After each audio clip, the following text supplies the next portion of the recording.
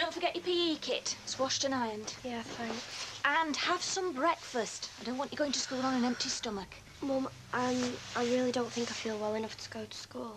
What's the matter? I've got, like, stomachache. Well, I'm not surprised, the little amount you've been eating. Gail? But why don't you just go to work?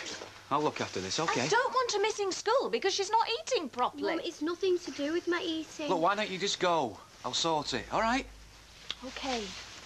But make sure she has some breakfast. Come on. What's the problem? I've told you. So you're really not well enough to go to school? Might be. I've got PE, Miss Redford's horrible. Well, if that's all that's stopping you, I'll write you a note. I'll just say that you're not feeling so good. Thanks. And if you get any worse, Sarah, you can always ring your mum at the cafe, can't you?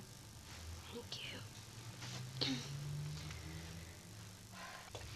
So how are you feeling? Yeah, I'm all right. No problem with your PE teacher? No. Thanks. You haven't eaten much. Yes, well, I don't want to upset my stomach again, do I? Anyway, you don't have to stay if you've finished. I'll go to Candice's then.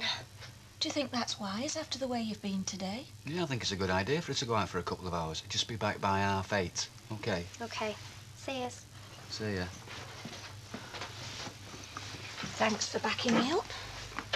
Well, being confrontational won't do any good, just will it? don't think she should be going out if she's not well. She went to school. I don't know why I bother saying anything in this house anymore. Nobody ever listens.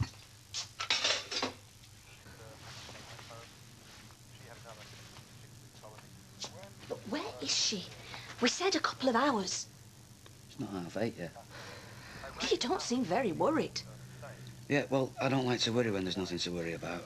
Well, I think there is something to worry about when your daughter's not eating enough. She is eating. Yes, but not enough. Don't you even care? Yeah, of course I care. I just don't want to jump to any conclusions, that's all. She's not underweight. OK, she's not eating like a horse, but she's young and she wants to look like a model. She'll get over it, OK? Hiya. Oh, look. Dead on time. Yeah, we said 8:30. I'll get you supper. Oh, it's all right. I've already eaten at Candice's. See, she's fine. But we don't know that she did eat at Candice's. She could be lying. Yes, she could. She could also be telling the truth. The point is, we don't know, do we?